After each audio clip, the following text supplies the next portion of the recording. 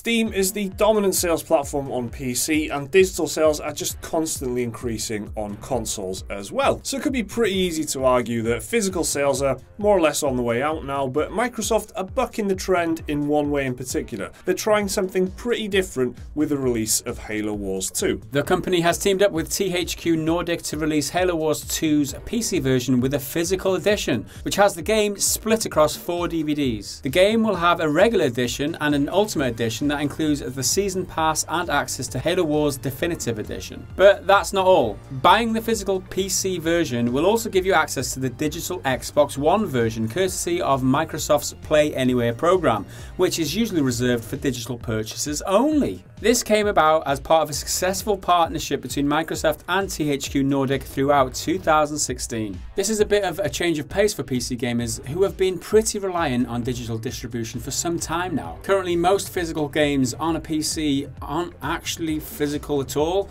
You get a disc with little more than an installer so that you can download the rest of your game onto your system afterwards. And sometimes you just get a code in a box, which is the most under satisfying thing you can do. Like, buy a game, buy a game. It's a piece of paper in a fucking box. Feels extremely pointless as well, doesn't it? It's just an empty box. Put it on your shelf. Like, oh god. I think that's the point of buying a digital, like a physical copy of a game. Yeah.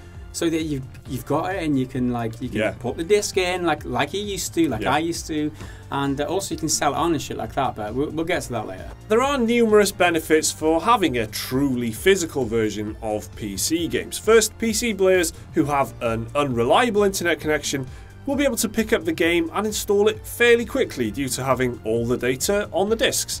This reduces the burden on players with slow internet connections who'll be able to access the game without having to wait ages for a download. Another issue some players have is with data caps, because believe it or not, caps on internet connections actually still exist in some places, limiting you to, say, 100 gigabytes of download data every month. When games nowadays regularly weigh in at around 30 to 50 gigabytes, one game could easily go through someone's entire data allowance, hitting them with massive fees as a result.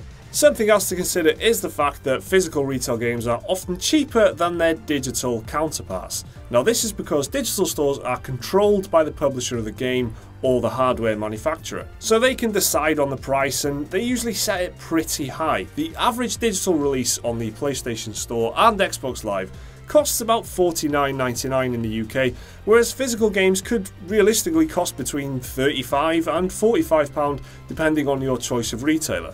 So having the choice between the two is great for people who are budget conscious. There's obviously a lot of advantages to having like a full version of a game on a disc when you buy it. Firstly, you can trade it. If you've played it, you can trade it after, and it's actually worth something to you. It's it retains maybe 60% of its value after you buy it, whereas the digital version retains 0% of its value. Another bonus to having a game on a disc is that you don't really get a day one patch, which again takes a lot of time. You could buy a game, you can literally, in this day and age, you can buy a game and have to wait 6 or 7 hours for you to download the rest of the game before you can actually play it. I think the fact that Microsoft has gone to pains to put this on 4 DVDs, it's not really practical. It probably costs them a lot of money.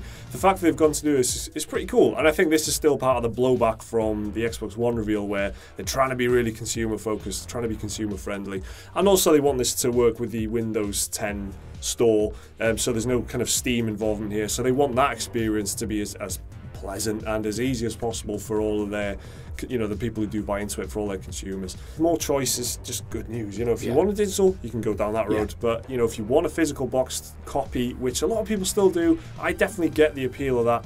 The option is there for you, which is awesome. The size of the games these days, they're just huge. Like DVDs are limited to something like 50 gigabytes of data, which is why they've gone for the 4 discs. They can't fit it all into one disc, which is why it's easy for them to distribute digitally. As far as consoles go, a big positive of physical is that you can distribute them to all kinds of different shops or smaller independent retailers, all different kinds of supermarkets and everything. So there's a huge price struggle. Whereas with online, you buy it from PlayStation Store or you don't. There's no competition there if you want to buy a PlayStation game on PlayStation Store. They're in complete control of the pricing, and it's really up to them to dictate what the pricing levels are. So as a result, the prices are pretty high. And considering there's no resale value, as you said earlier, it's a bit of a shocking thing when you look at a game that costs 55 quid, and once you've spent that 55 quid, you can't get 30 of it back. This move with Halo Wars 2 is not a one-off for Microsoft either. THQ Nordic also helped Microsoft release a physical version of Quantum Break for PC back in September 2016. In fact, the majority of Nordic's titles have received proper physical releases on console and PC, where digital distribution would probably have been a cheaper option. Nordic have also gone back and republished older games from THQ properties, which they had acquired back during the sale of THQ.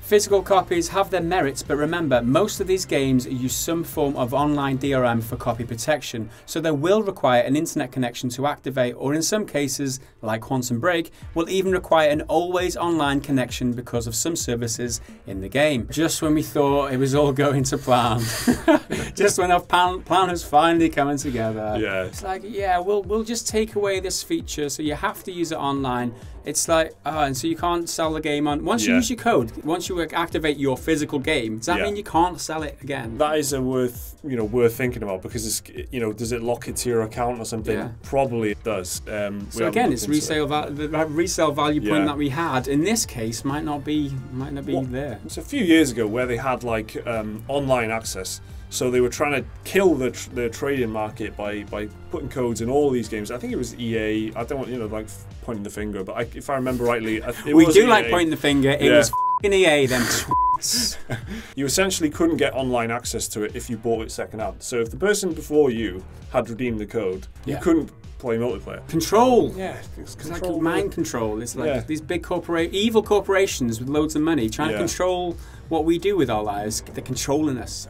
They consider them losses. A second-hand game that is a game that's purchased second-hand is a lost sale to them essentially. So they do everything they can to fight that. The always online connection in Quantum Break's case was there because of the TV shows section of the game, which cannot be downloaded on the PC version, only streamed. So players who have a terrible internet connection, or maybe even no connection whatsoever, will be shit out of luck when it comes to playing these games, and sadly they will be left behind because they aren't a big enough market. When it comes to online connections and our video games, there is of course the infamous day one patches to consider for pretty much every big release that comes out these days.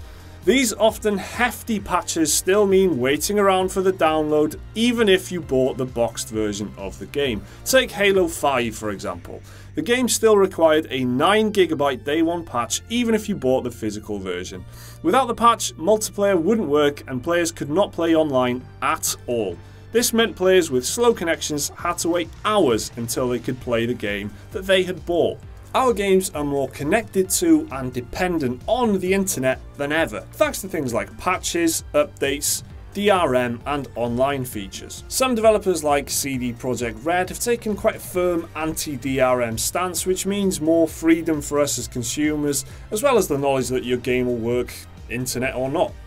Even if you don't agree that Witcher 3 is one of the best games ever, you gotta give them applaud for that.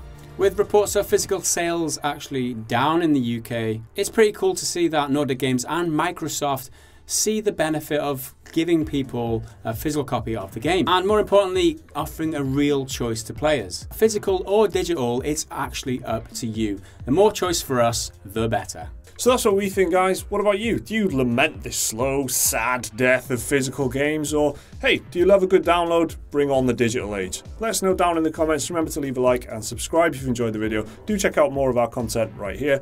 We'll see you next time.